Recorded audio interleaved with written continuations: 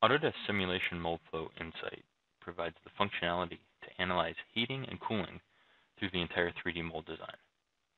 By leveraging the Autodesk Simulation CFD meshing and solver, the software can accurately solve flow and heat transfer while using full 3D cooling circuits. There are multiple solving options when running a cooling analysis within Moldflow. The user can choose from a cycle averaged analysis that provides a snapshot of the average part and mold temperatures over a simulated cycle. Another option would be a full transient analysis, which displays the temperature at each time step throughout the cycle. And the third option is a full transient analysis from production startup.